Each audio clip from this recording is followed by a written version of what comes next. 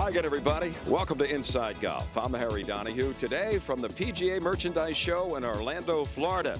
It's demo day here in Orlando. And in the weeks ahead, we'll have plenty more from the annual merchandise show. Today, we're going to be talking about instruction. And we have three of the best teachers from the Philadelphia section of the PGA. I'm talking about Lou Guzzi, former Teacher of the Year, Eric Kennedy from Overbrook, and from Makefield Highlands, Ed Gibson. Also, our Teed Off panel talks about the latest golf course rankings in the U.S. And we'll have the folks from Rothman Institute talk about what you can do to reduce lower back pain if it's an issue for you. So stay with us. Plenty coming up here from Orlando, Florida on Inside Golf. Inside Golf, presented by PGN Plus. Play your golf bucket list. By Jersey Man Magazine, it's a Jersey way of life, and Philly Man Magazine, bringing it to Broad Street. And by the Philadelphia Section PGA, experts in the game and business of golf. At this moment, across the country, families are packing their bags for a getaway. And no matter where they end up, they'll all be home by dinner. Plan your own at playgolfamerica.com. From finding fun and affordable programs to finding advice from PGA and LPGA professionals, playgolfamerica.com has a way for you to get away. Visit today for details. playgolfamerica.com, your link to the game. Golf is your passion. Each round is a unique experience with memories that last a lifetime. Make your next round one to remember with PGNplus.com, the Professional Golfers Network. Sign up for free for exclusive access to the best private courses in your area.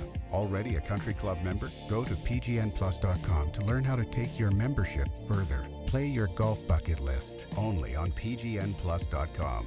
Book your tee time today.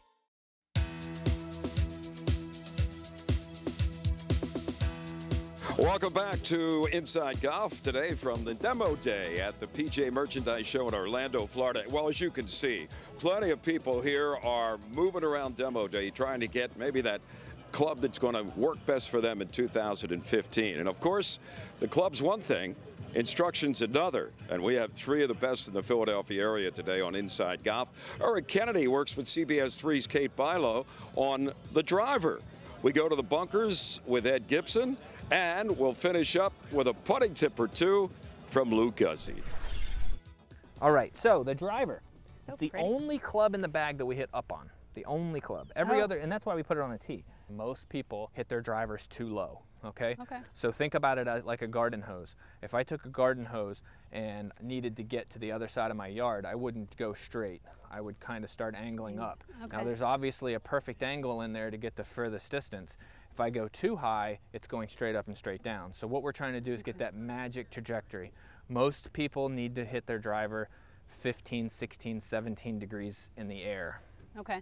to be able to get The maximum distance. So to do that, because you only have you have a 13-degree driver, which is great. So a 13-degree driver, we only need to hit up on it maybe 2 or 3 degrees to get that perfect launch that we're looking for. Okay. So what I'd like to see you do is I'm going to take the ball away, and I'm going to have you just set up like you're going to hit that tee. And we're going to put that tee kind of opposite your left heel for right now. Good. Okay. And all I want you to do is make that same full backswing, and I want you to clip that top of that tee. Beautiful. So drivers, if your technique is good, could be your favorite club in the bag. Yeah. You know? And if you come down to the driving range here, 90% of the people are working on their driver because it's the most fun. Right, it has that cling sound when It you really hit does. it. Okay. The part of it that's challenging is the head is this big, right?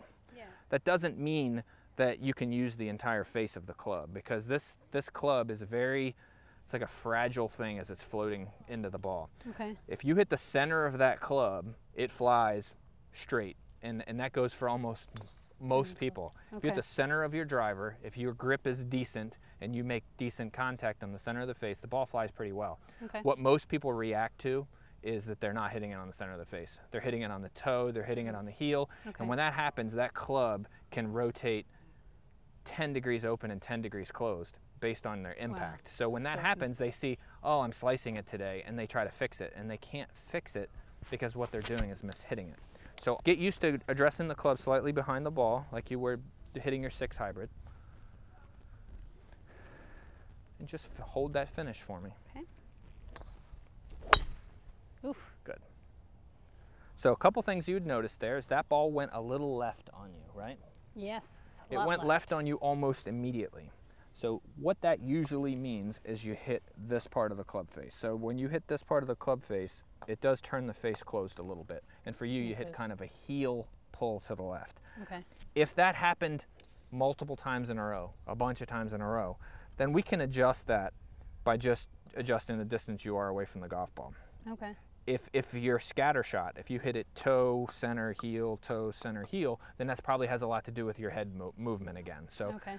your head movement is something that stays pretty steady for you on all golf swings. It's not going to change because you're hitting a wedge, or it's not going to change because you're hitting a driver. The ball position is going to change, but your center is going to stay the same. Okay. So that particular shot, if you were going to hit that on the golf course, you have to be able to recognize where it's hitting on the face. And when most people will feel is that the club feels like it turns in their hand a little bit. If it feels like it turns a little bit, then that's a pretty good indicator that you hit it either on the heel or on the toe. Okay. So again, as you swing, I want you to feel like your head is staying still and your arms are extending, extending, extending. So I'm going to move the ball slightly further away from you, and we're going to make you feel like you've got to extend to go get it. Okay. All right, so go ahead and set up like you're going to hit. All right, so at impact, you're going to be about there. So I want your head to stay steady. Okay. As you get to about here, your arms are going to start to extend. Your head's going to stay behind the golf ball. We're going to launch it. Just like that. Here we are at Makefield Highlands.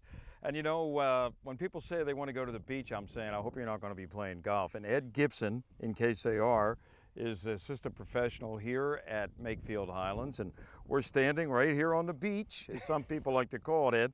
Not the most friendly spot for a lot of people for some reason, right? Yeah, the easiest thing I think most players say to themselves is, you know, gosh, the best way to get out of the bunker is not to get in it. Right.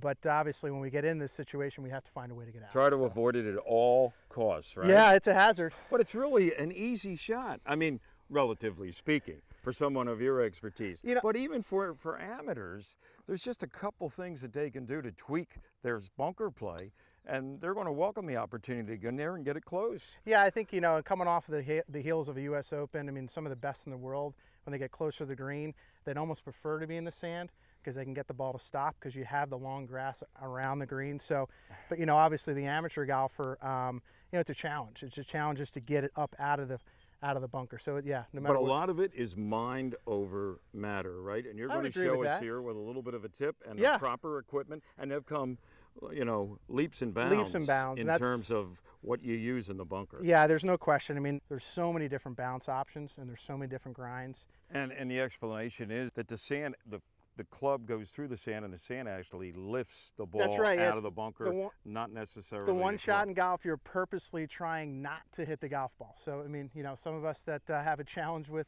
just making good contact, this is a shot where, you know what, if I don't hit the ball, I may have a better execution out of a bunker. So, but yeah, I'll touch on that real quick. So Yeah, give us a... I have my 58 degree. It's got an M grind on it, so it's got a little extra bounce here. Couple things simply.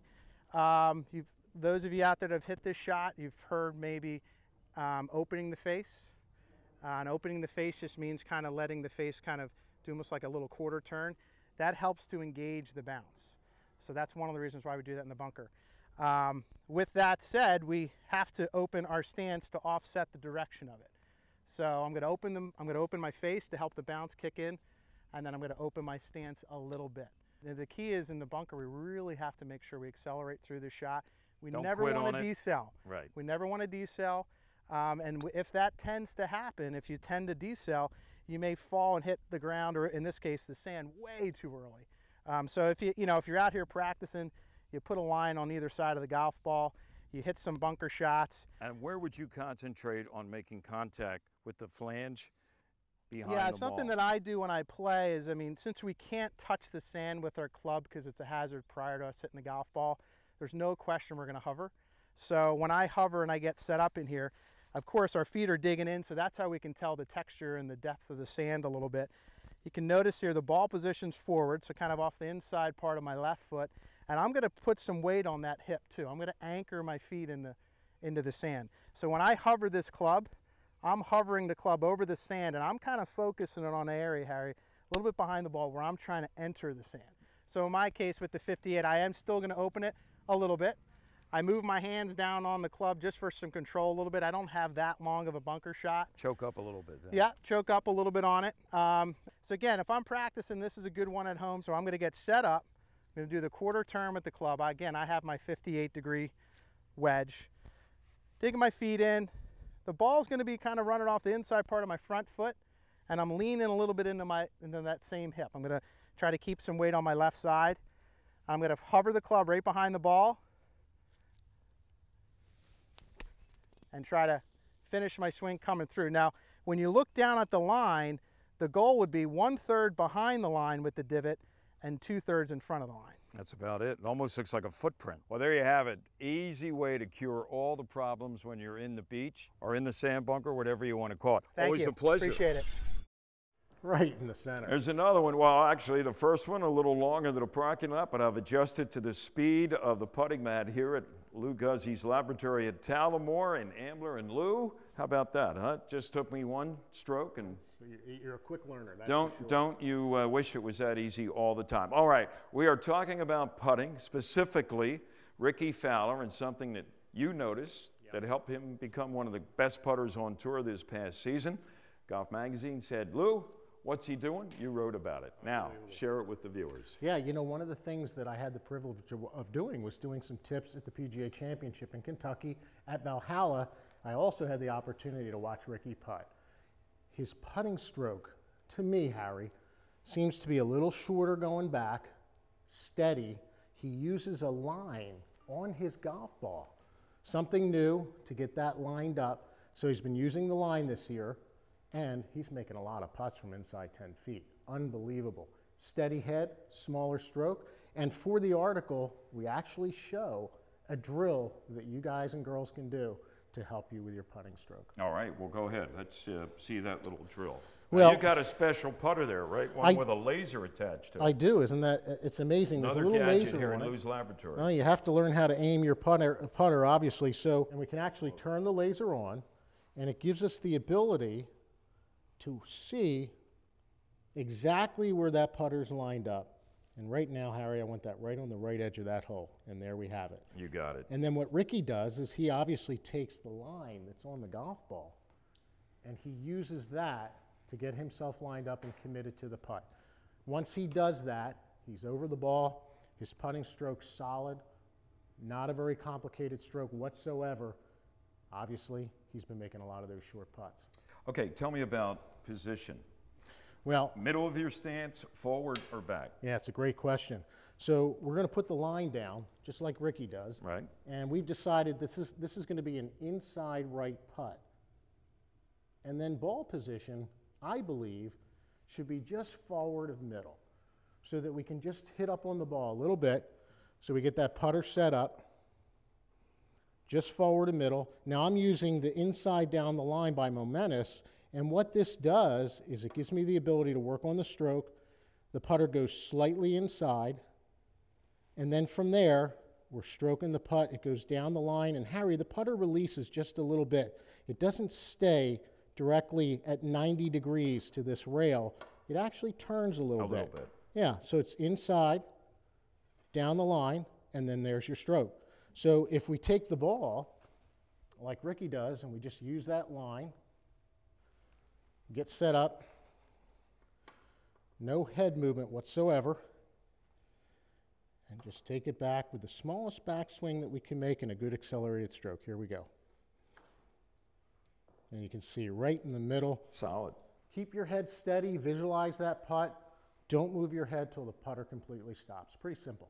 Okay, so that's positioning and taking it inside a little bit, squaring up and having it release a little bit. How about grip pressure? Is there one dominant hand that you like? Oh, Ben Crenshaw, obviously we know how great a putter he was.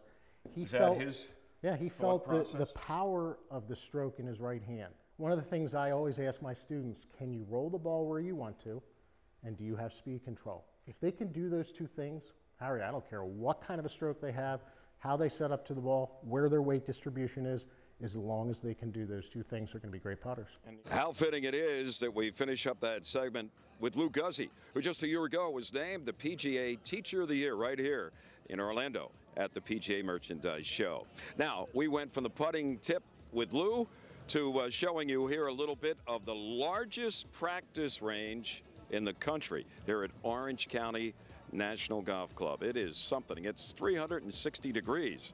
You can go from anywhere and hit the farthest drive and not hit anybody across from you. And coming up next, we'll have our Teed Off panel talking about the latest golf course rankings in America. There's some changes at the top and also some changes involving Philadelphia area golf clubs. That's next on Inside Golf.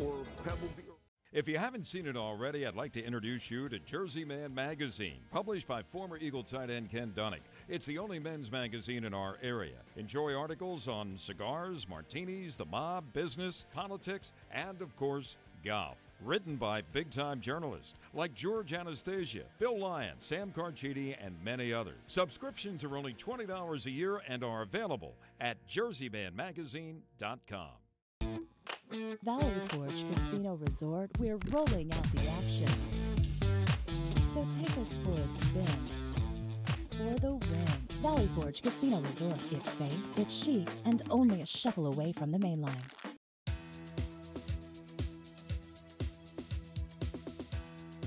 Well, hi again, everybody, and welcome back to Inside Golf. It's time for our Teed Off panel, and our panel today is back on the floor of the casino at the beautiful Valley Forge Casino Resort. And our panel consists today, Mike Kern from the Philadelphia Daily News.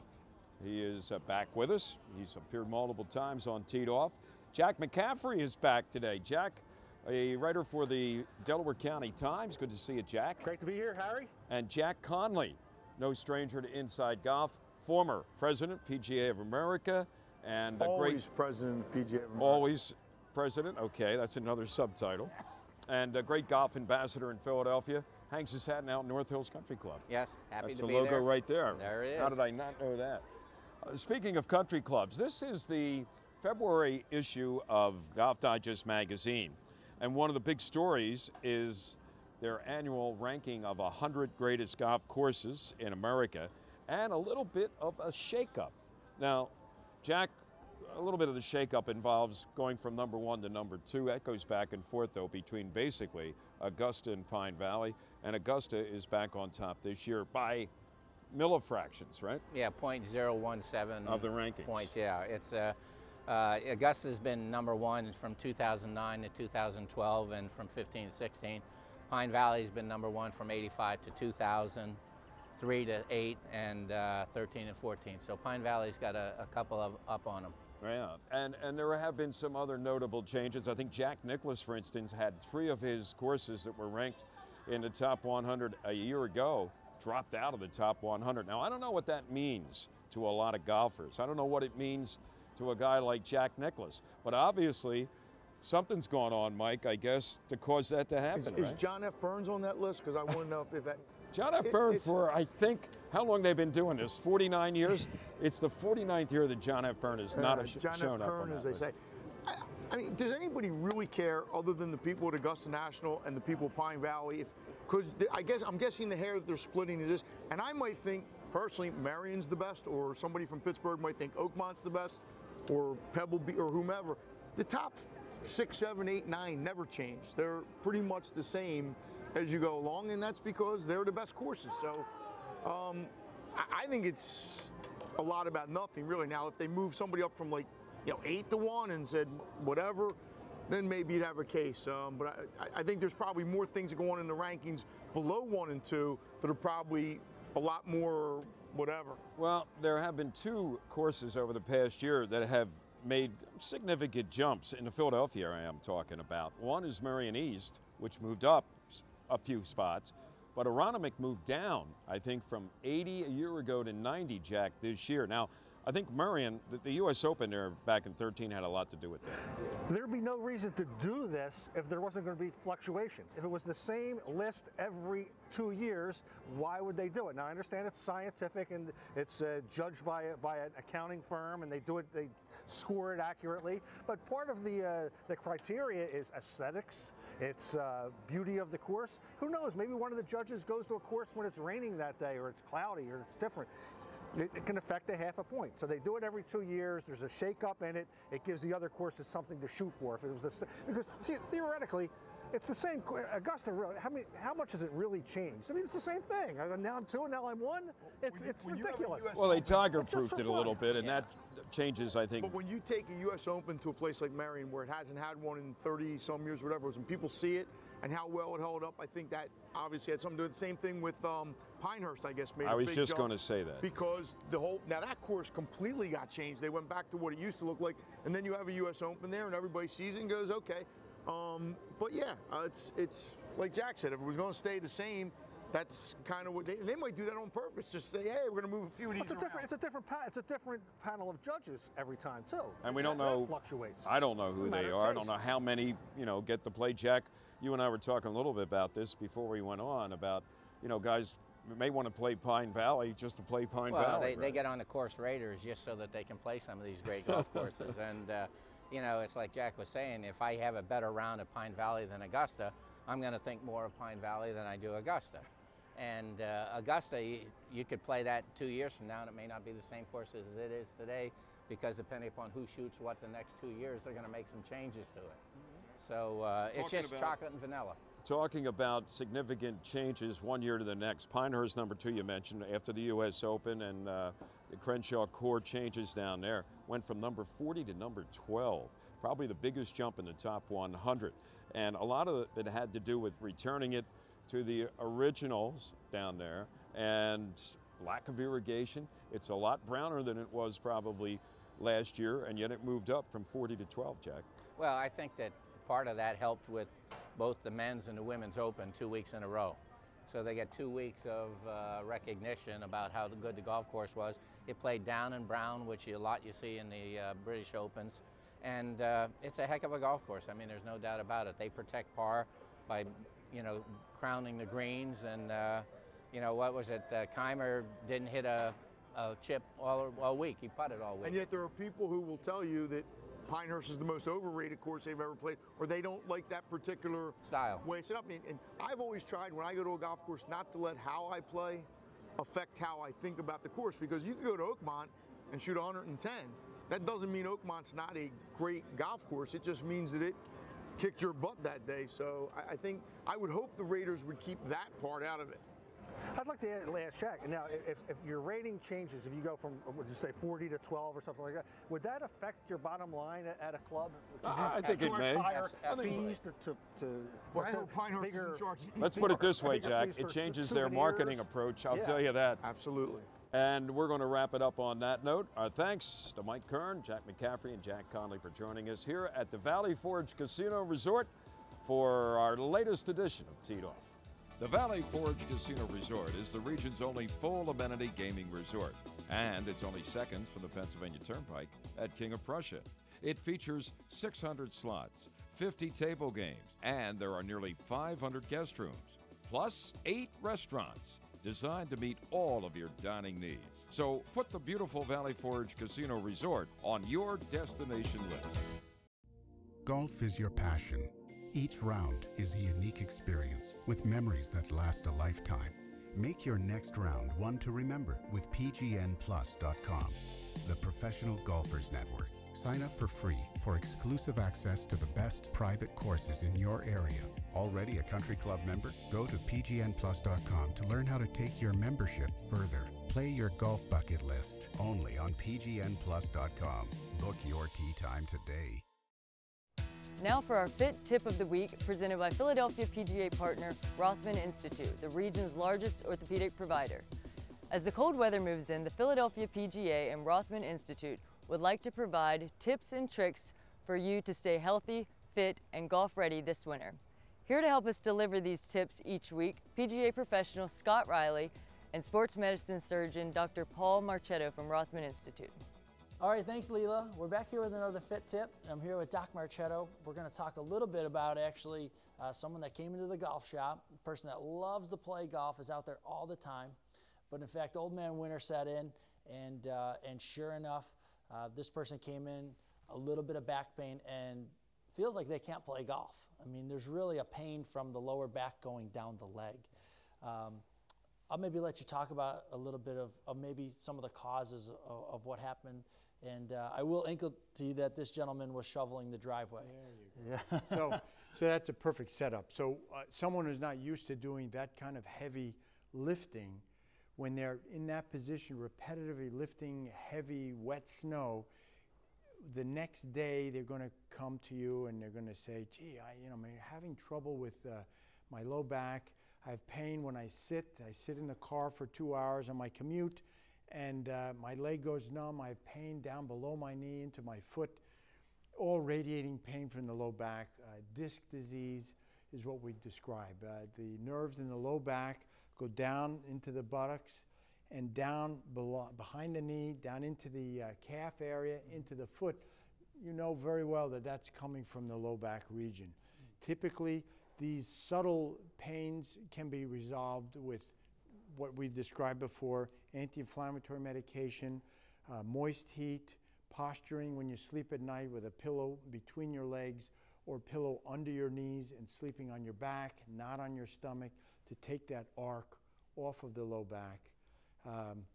And then as you start to progress, flexibility exercises, and really again getting back to that core strength to help protect that little spine with all those big core muscles.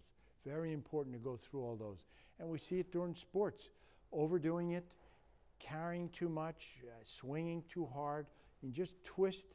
And if you have a little susceptibility with an irritated nerve in your low back, it's going to trigger that, and boy, it'll ruin your day. Yeah, you know those activities, everybody wants to help around the house, but sometimes think about some of those precautions. Yeah, that's why shoveling snow is something you should be careful with. Well, you heard it here from Doc. Hopefully we won't get too much snow this winter. We'll be out there playing more, and we appreciate it. Thank you. Thanks. At this moment, across the country, families are packing their bags for a getaway. And no matter where they end up, they'll all be home by dinner. Plan your own at playgolfamerica.com. From finding fun and affordable programs to finding advice from PGA and LPGA professionals, playgolfamerica.com has a way for you to get away. Visit today for details. playgolfamerica.com, your link to the game.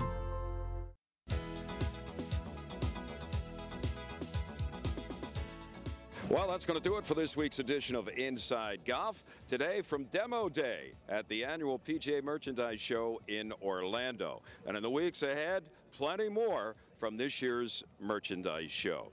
I'm Harry Donahue. Remember, no matter how bad it's going for you out there, don't pick up. We'll see you next time from the PGA Merchandise Show in Orlando, right here on Inside Golf. Inside Golf, presented by PGN Plus. Play your golf bucket list. By Jersey Man Magazine, it's a Jersey way of life, and Philly Man Magazine, bringing it to Broad Street. And by the Philadelphia Section PGA, experts in the game and business of golf.